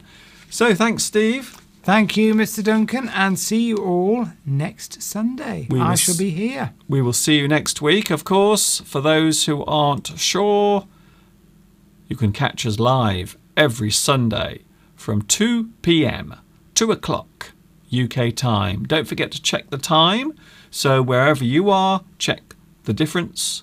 There is a difference in the time. Maybe you are ahead or maybe you are behind. So please check it out.